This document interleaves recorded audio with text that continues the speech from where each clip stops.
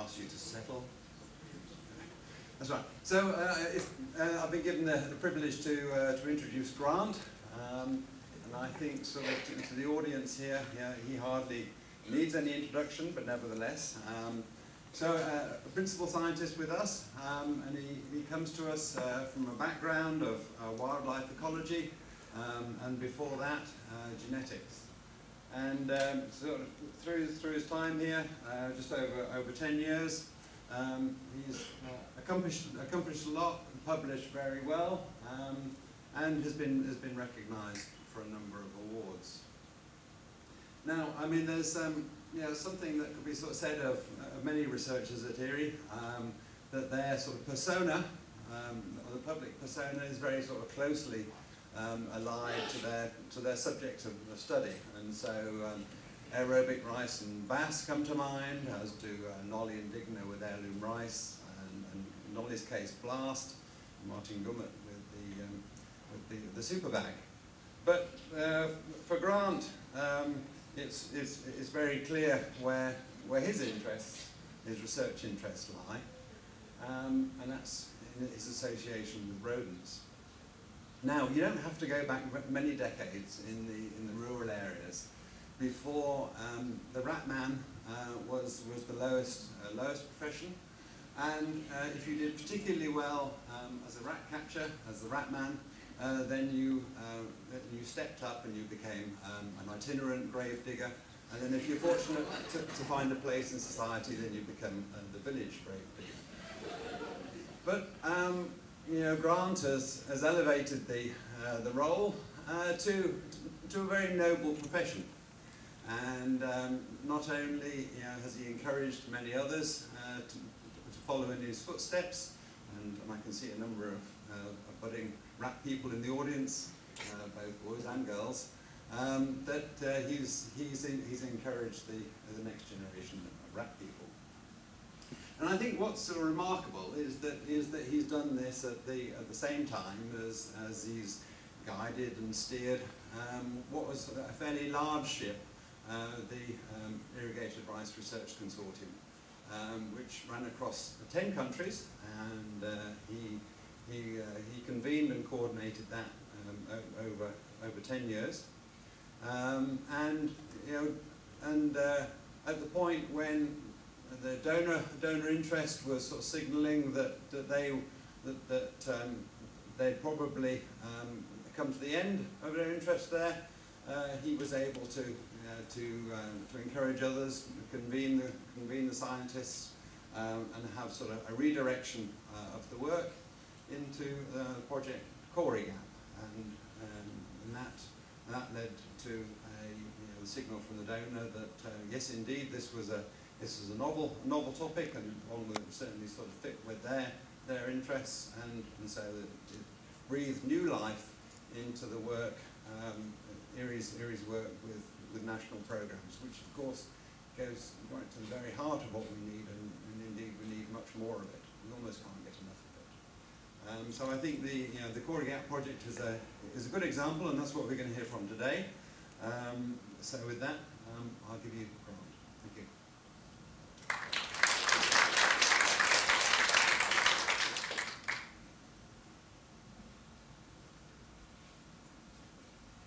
Thank you, David.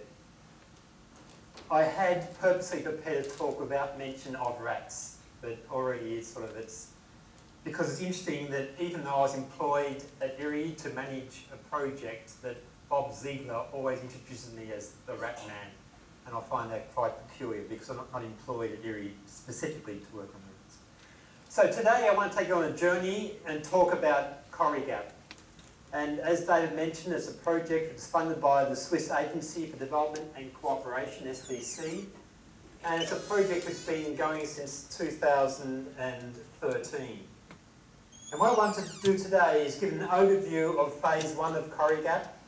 Then I want to talk about some of the work that we're doing and give you a flavour of the multidisciplinary, and in some cases I would even say transdisciplinary, because we're bringing together people who do not usually work together, and some highlights of the exciting progress, and then a few slides at the end on where next.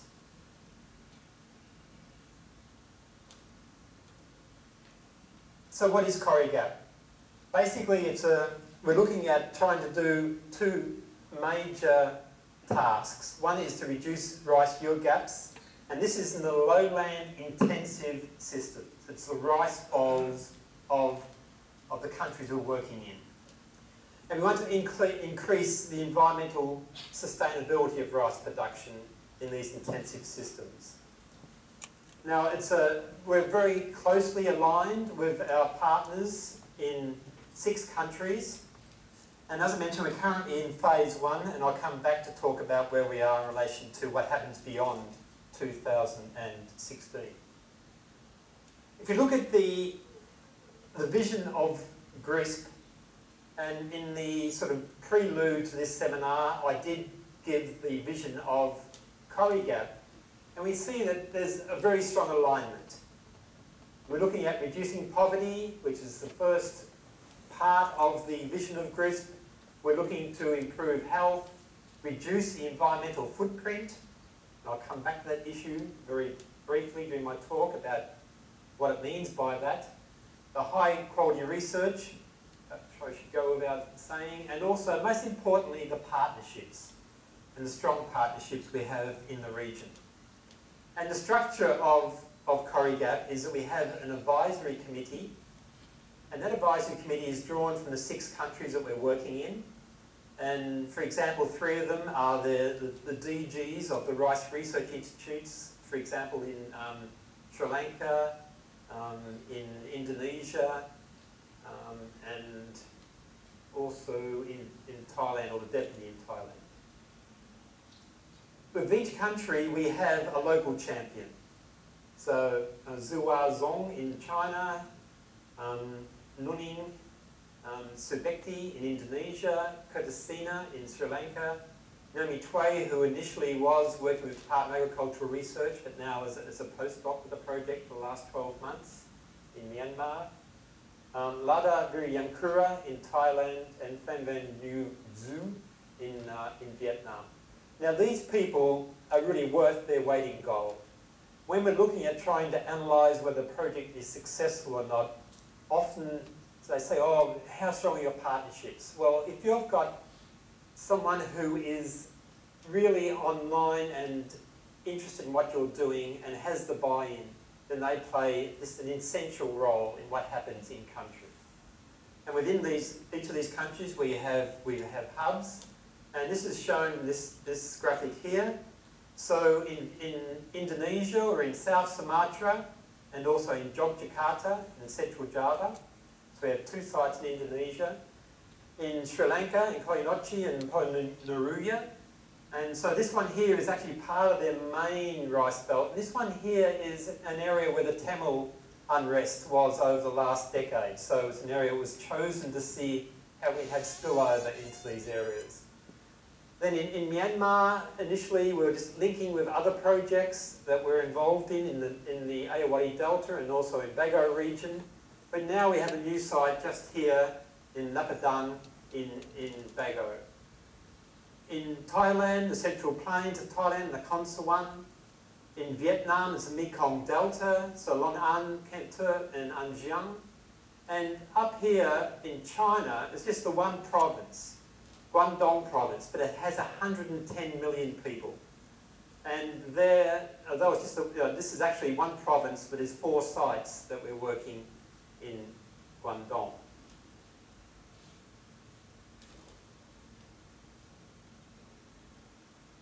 We also aligned with other projects and other donors. This is where the Irrigated Rice Research Consortium provides an umbrella arrangement.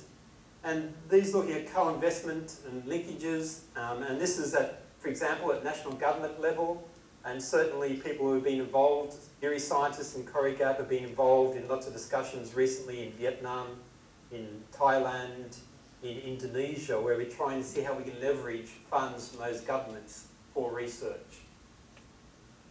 In Myanmar, we have 2 projects there. One's just finished, but also we have a project funded by the Australian government, and that's has similar approaches in terms of the adaptive research.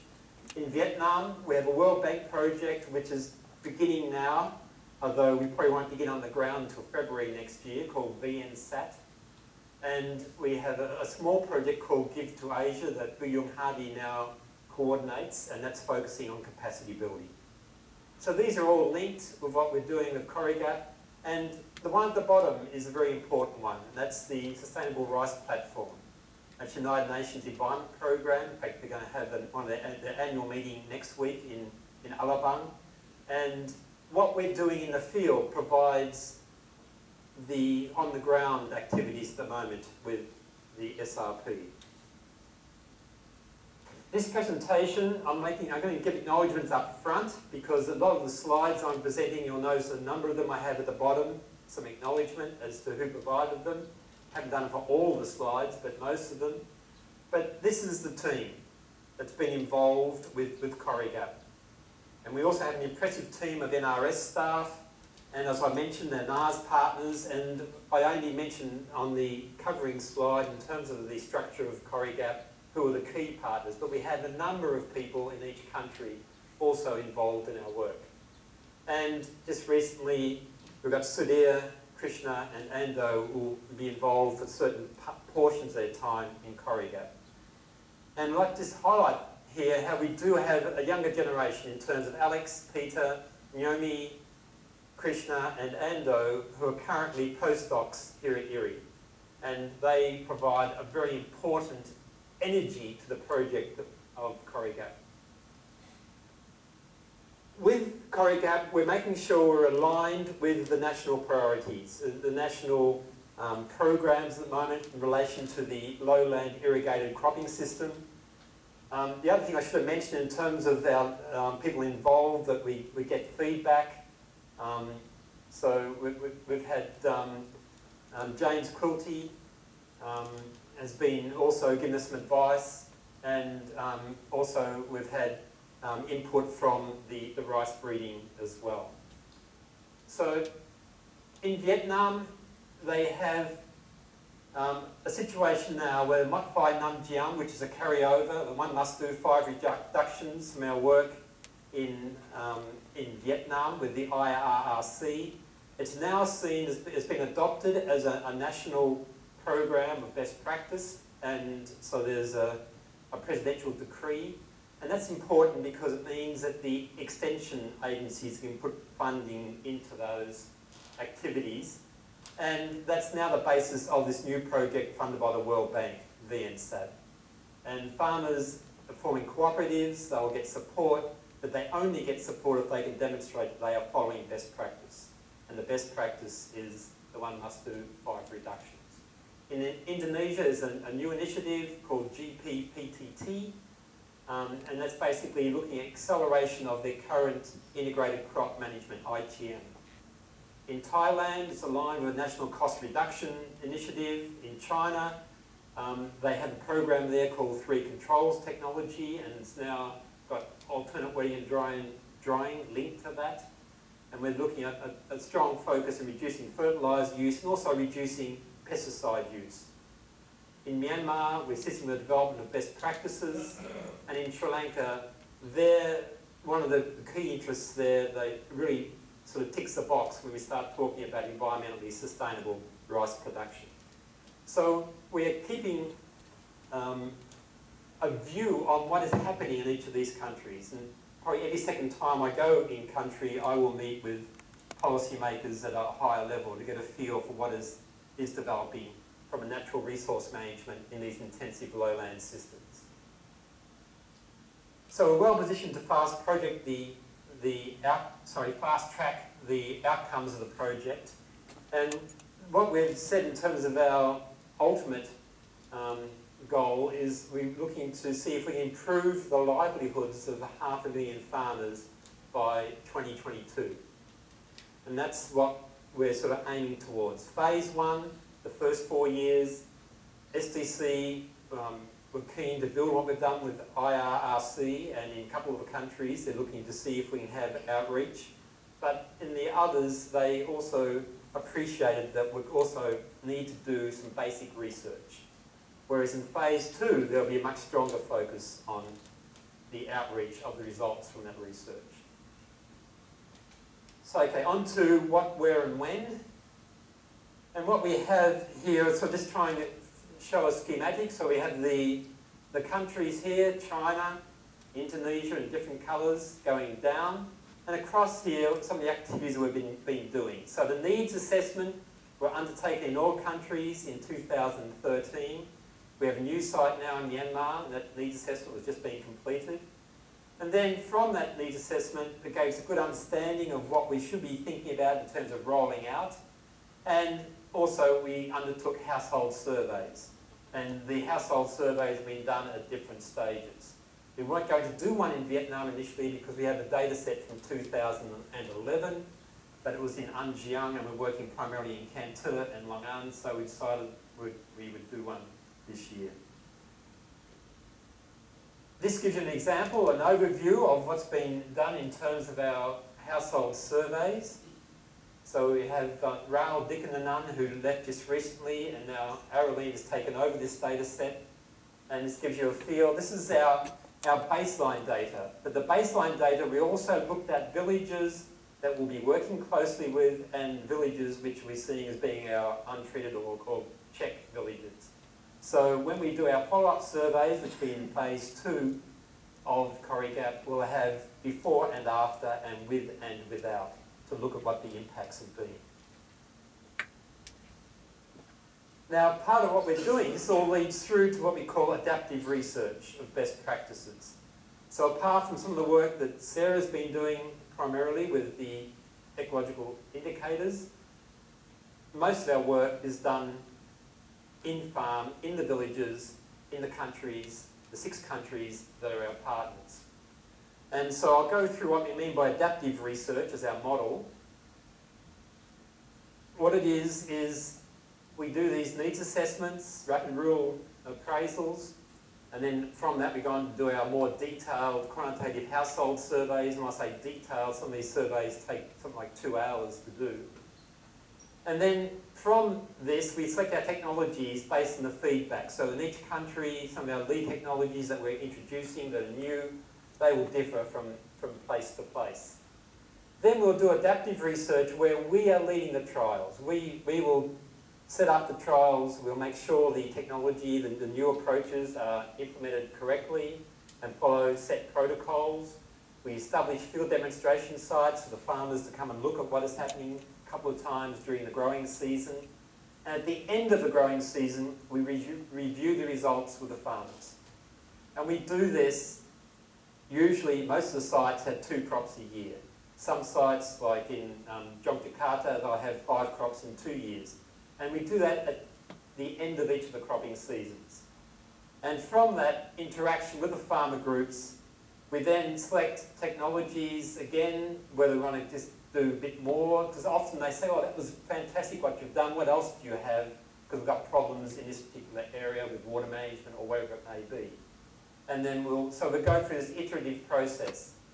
Then when we get to a stage where the farmers are confident that these technologies are ones that they want to start adopting, they will then lead their own trials. And there we take a step back. So farmers are implementing it and we're there as advisors, or our counterparts in country are there as advisors. And again, we review the results at the end of each cropping season. And when there's clear that these results are having quite an outcome, a positive outcome, then that gets through where we're informing policy and also the national extension system. So this is our adaptive research approach. It means each cropping season we could be doing something quite different from the previous cropping season. It's quite different from doing sort of standardised work on a research farm.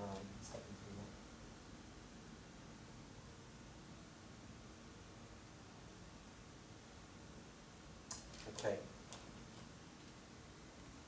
And all this is done, as I mentioned before, in the context of natural resource management best practice. So what are the attainable yield gaps? And this is some very interesting data, and it's actually quite surprising data when it starts coming through. This is the data from our household surveys. What we have here is, this area, the green bars refer to the top 10% of the farmers. What are the yields of those top 10%? This here, the blue, refers to what is the mean of that particular farmer group. And in these cases, this is drawn from 4 villages in any particular location. So you see that the gaps are quite large in wherever we work, and it ranges from about 20% up to about 40%. Okay, so given that background, what's been happening in terms of the progress? One particular study has been a study that's involved Alex Stewart, and he's initially was working with Takahiro Sato, who left us earlier this year, and with our colleagues in Vietnam, particularly in Kent Ter. And there we're looking at 3 different management approaches. One is called Good Agricultural Practice, which is called Viet GAP or Global GAP. And these are farmer groups who are applying that, who have been accredited. Then we have others which are following another approach called small farmer, large field, and then farmers who are doing their conventional practice. And for each management approach, we had a treatment, 1 must do 5 reductions, which was managed by us, and then we looked at the usual practice. That would be farmer managed. So that could be looking at what the GAP approach at the moment is for those farmer groups versus where we're applying what we see as best practice. 5 replicates, so 5 by 3 treatments by the control and treatment. So we've got 30 plots, each of 1 hectare. And from that, this is just a snapshot. No, I'm giving you a snapshot. So the more detailed work will obviously, hopefully, get a presentation from Alex next year, where we'll have all this data analysed. But what we can see here on this axis here, we have the profit. And these are the 3 groups, GAP, small farmer, large field, and conventional practice. And you see that there's quite a change, quite an increase in profit if we're looking at adopting the best practice of 1 must do 5 reductions. If you look at what's happening in China and their focus on yield gaps, and there it's looking at whether they adopt what they call 3 controls technology, and they also have what is called partial adopters. This is data from one of our colleagues who we actually provided funds for at the end of IRRC, Rufa Hu from Beijing, and they looked at farmers from a number of villages in Guangdong province, and they had 3 different categories: non-adopters, partial adopters, and full adopters. And you see here that they are able to close the yield gap. So these are the mean yields here, and these are the yield gaps based upon the household surveys that Rufa Hu had done. So it's very positive if you're comparing those which are seen as full adopters versus those which are non-adopters, then you're looking at about a 17.5% closing of the yield gap. So from the best practices, we're also moving through to post-harvest. I don't really have time to really cover the post-harvest. I'll be touching on some of the work they're doing in terms of learning alliances. But there we're looking at the solar bubble dryer, flatbed dryer, super bags, and also we're starting to look at laser levelling and also straw management in Vietnam, the straw management particularly for use of growing mushrooms. And bringing this data together and best practices, both with NRM and post-harvest, we then use an approach called the field calculator. And that will be used across all countries, but at the moment we've just been working primarily in Vietnam to validate the approach, and we go on to consider that.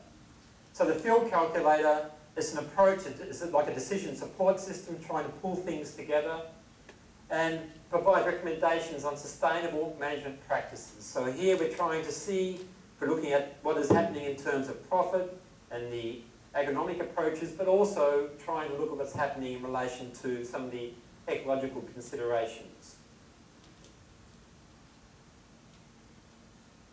What we're looking at is trying to integrate the results coming out of the adaptive research from the agronomists who are leading that work through combining also information from the household surveys and in Vietnam, for example, there's particularly those farmers involved with GAP, good agricultural practice, they have quite extensive farmer diaries.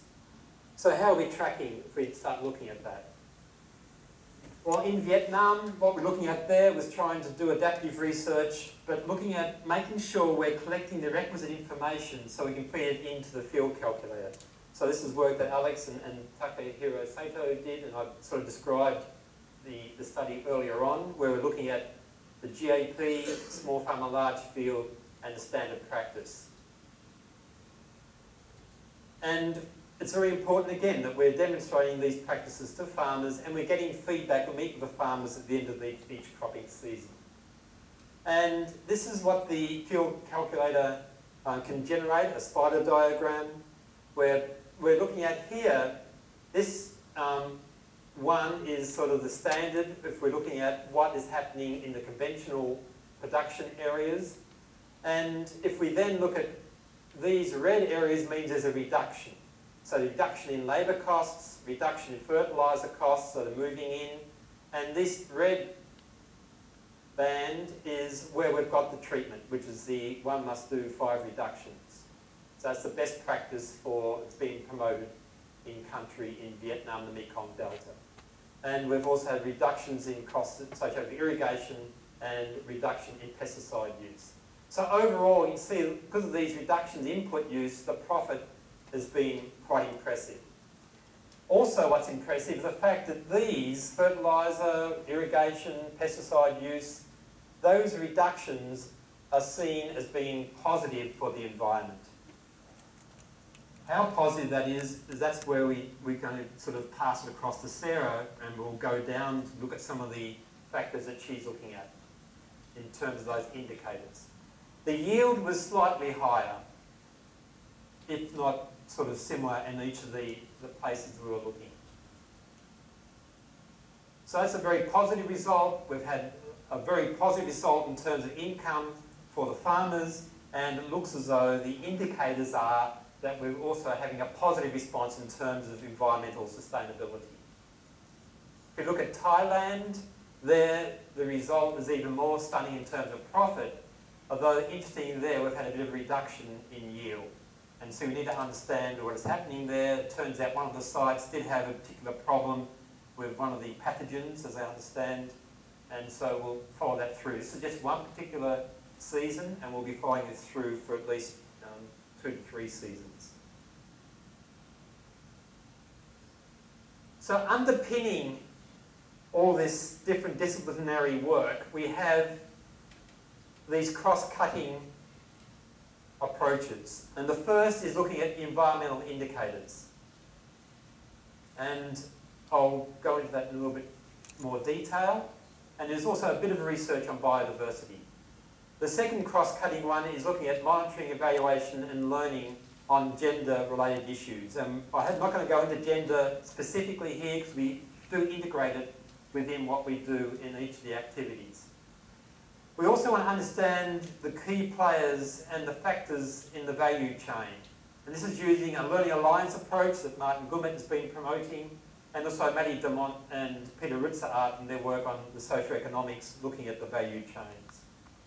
And we are also, as I mentioned earlier, aligning with national policy initiatives, and we regularly engage with decision makers. So these are cross-cutting, and if we now look at the environmental indicators,